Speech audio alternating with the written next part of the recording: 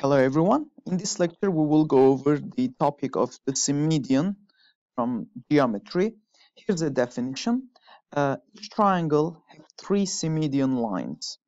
Each of these lines can be constructed as follows. All you do is to take one of the median lines, and that median line will be associated through a vertex. It will go through a vertex to the opposite side, the midpoint of the opposite side, and what you need to find the Symmedian associated with that median line is to reflect that median line across the angle bisector of that vertex, and that would be the Symmedian associated with that median. So what I will do is let me go ahead and create and construct the triangle. So like that, the angle bisector will be probably like this. So I claim that these two angles are equivalent, so we have A, B, C here, and the median is probably somewhere up here. So the claim is that I can construct, so let me first go ahead and construct the median line. So that's the median, okay? All we need to construct the Symmedian associated with that median line is to reflect this across this angle bisector. So this is the in center. So we have this angle over here. So that angle is the angle between the angle bisector and the median line. So all we do is we measure a similar, an equivalent line, an equivalent angle, and draw the corresponding Symmedian line. So let's assume this tangency point here is S. So therefore AS is the Symmedian line associated with median AM. And here, as I said, we have these two angles here. They are equivalent. So here, so note that angle IAM is simply equal to angle SAI, or alternatively, you can also claim that angle DAS is equal to angle CAM, and this is obvious because AI bisects, AI is the angle bisector, it bisects angle A. So as a result, so you can easily construct this Symmedian line AS. In a similar way, you can construct Symmedian lines for the other vertices as well. So let me go ahead and construct the so probably that's the midpoint N here, and then I will construct another midpoint. So probably here I'll call it L. So as a result, so if this is the median associated with line B, so the Symmedian associated with that will be reflected across the angle bisector like that. In fact, let me go ahead and draw the angle, the Symmedians in different colors. So that's the new Symmedian here. That was the Symmedian associated with vertex A and median AM, and finally the median of the last one, which is pretty close to the angle bisector, will be so that's the median. As a result, the Symmedian line will go slightly above it. And what is so surprising, so that's the Symmedian line here. What's so surprising is that, so let me draw the Symmedian like that. The three Symmedians will concur at what we call the Symmedian point here. So that point is a special point on the triangle. So these three Chevians, those three Symmedian lines, are intersecting at this unique point, which is a very special point of the triangle, and somehow you can see a very a correspondence between that Symmedian point and the centroid, which is this point here, the centroid G here, is associated somehow. There's a relationship between the centroid and the Symmedian point, and it's given in the second property. Those 2 points are isogonal conjugate points, and this is no surprise because that's the way we define isogonals, right? Isogonal lines are reflections across the angle bisectors. So it turns out that the Symmedian is a special isogonal line. It is the isogonal line of a given median. So wonderful. Now what I would like to do is to have a look at an alternative construction, and this is due to Yufei Zhao on his website. You can easily find this as a problem. I believe he cites it as lemma 3 of one of the 3 lemmas that he used in Euclidean geometry. And here is the alternative construction. So I worded it as a problem. And here is the problem. So given a triangle ABC and its circumcircle omega, we can show that, well, the tangents to omega at point B and C, so here are point B and our point C here. So if we go ahead and draw these tangents, obviously here BD is a tangency point. So if you extend BD, you will see it will look like a tangent, and similarly DC is a tangent to the circle, to the circumcircle at point C. And the claim is that those 2 tangents will meet at a point D, and line AD is in fact the Symmedian line associated with vertex A. So to prove this alternative construction, what I will do is I will go ahead and, like you can see in the picture, I did already construct my triangle. I have the tangency lines and they meet at D, and I constructed AD. What I would like to show is that I will reflect AD across the angle bisector. Let the angle bisector be somewhere, and so the probably the in-center will be somewhere here. So therefore so I have this angle bisector, and what I did was to reflect AD with an equal angle across the angle bisector. So as a result, this red angle and the green angle are equivalent. Let me write that down. So let angle IAD be equal to angle IAM prime, where M prime is on line segment BC. In order to prove this construction or this problem, all I need to do is to show that M prime is actually the midpoint of line segment BC. So M prime is in fact the midpoint, or if you will, alternatively, you can say that AM prime is the median of triangle ABC, one of the medians, obviously. Okay, so let's. I already listed one of the givens. So in fact, I can reword it in a different way. So let me list the givens in the problem. We have at least 4 givens in the problem.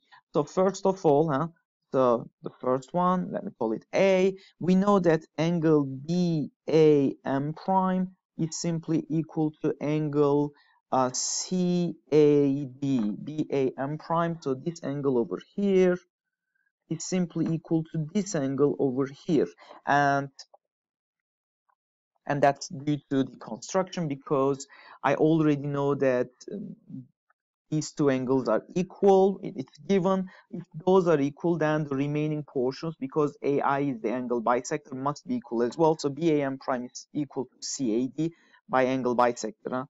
So another given in the problem is that, so let me call it B. I know that angle ABD plus angle ACB is simply equal to 180 degrees. So therefore, I claim that this angle over here, ABD, which is not 90 degrees, not necessarily, because I don't know if AB goes through the center of that circle, right? So just to clarify, so let me put that That's the center of our circle. I know that OBD is 90 degrees, but this one is not necessarily 90 degrees. In a similar way, ACB, it's this angle over here, and I claim that these two angles are supplementary angles, so they add up to 180 degrees. So this follows from the fact that angle ABD uh, subtends this arc AB, this large arc AB here, or let me call it ACB. So it subtends the arc ACB. So this one subtends arc ACB here, but it's not a central angle, as you can see. It's on the circle. The angle is on the circle, whereas ACB subtends if you will, so the other portion of the arc. So if I put a point here K, so therefore it subtends AKB, the arc. Those two arcs, they add up to 360. So they add up to 360. And because those angles are on the circle, not central angles, those two angles should add up to 180 degrees. But if that's true, then it means that the sine of those two angles are simply equal to each other. So that's a very important property that I know as well. Also, what I know is C, let's call it C, angle ACD. So that's purely analogous to what we did in part B. Angle ACD plus angle ABC, they also add up to 180 degrees. As I said, this is totally analogous to what we did in part B. ACD will subtend this whole arc, huge arc, major arc AC, and then ABC will subtend the minor arc AC. They add up to 360, but then because these angles are on the circle, they should add up to 180 only. From that, we can conclude that the sine of angle ACD is equal to the sine of angle ABC. Finally, the last given in the problem is that because B and C are tangency points, so let me write it down here. So that's the last given in the problem. We know that BD is equal to BC here. So I know that BD is equal to CD by tangency. Okay, so we know 4 results here. So let me go ahead and highlight those results. I know that these two angles are simply equal. So basically this angle over here and this angle. I know that the sine of ABD is equal to sine of ACB. I know that sine of ACD is equal to sine of ABC. And finally, I found out that BD is also equal to DC. Those two line segments measure the same length. Now we can go ahead and prove that the problem, namely that M prime, we will show next that M prime is actually the midpoint of BC. All I will do is I will show that BM prime is equal to M prime C. If that's true, then it proves that this alternative construction works, and because M prime now is the midpoint of BC, and it is AM prime is the median, and when you reflect it across the angle bisector, it will give us the AD that we need. So I just go ahead and carry the results from the previous page. So far we established these 4 givens in the problem, and I reproduced the picture as well. So now I will go ahead and start with BM prime over M prime C, and I will show that this ratio is actually equal to 1. So what I will do is I will rewrite BM prime in a way such that I will employ the law of sines on triangle ABM prime. If I employ it on triangle ABM prime, the law of sines, so therefore BM prime is equal to AM prime times the sine of angle BAM prime divided by the sine of angle ABC. and M prime C. For M prime C, I will go ahead and apply the law of sines on triangle ACM prime this time. So therefore, I would get AM prime again times this fraction here. So sine CAM CAM prime, I should say, divided by sine angle ACB. And now in the next step, what I will do is I will this time apply these formulas here that we got from part B and C. So therefore, the AM primes from the previous calculation, they simplify. So what I do is I have sine, so let me rewrite it carefully. I have sine of angle BAM prime, and I need to multiply it with sine of ACB, but sine of ACB is simply sine of ABD. So I will replace it with sine of angle ABD, and then divided by sine of uh, CAM.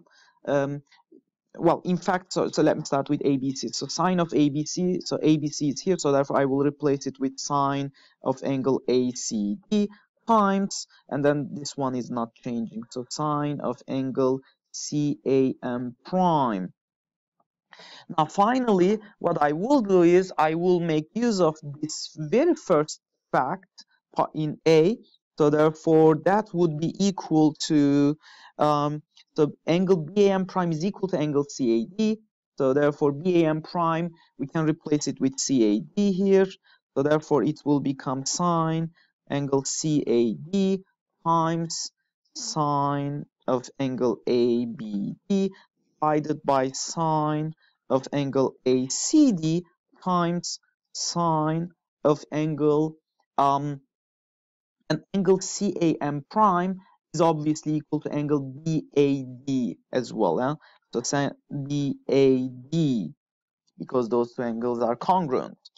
So finally, so therefore this whole thing is equal to now what I will do is I will apply the law of sines, this time on triangle ACD. So for this fraction, I will apply law of sines on triangle. So let me write that down. Law of sines on triangle ACD. And for this one, I will apply law of sines on triangle ABD. So from the first one, when I apply law of sines on triangle ACD, the first one, the fraction will become CD over AD. And applying law of sines on this ratio, I will get AD over BD. And AD is cancelled out. CD is equal to BD. Now, in the final step, I'm making use of this fact for D.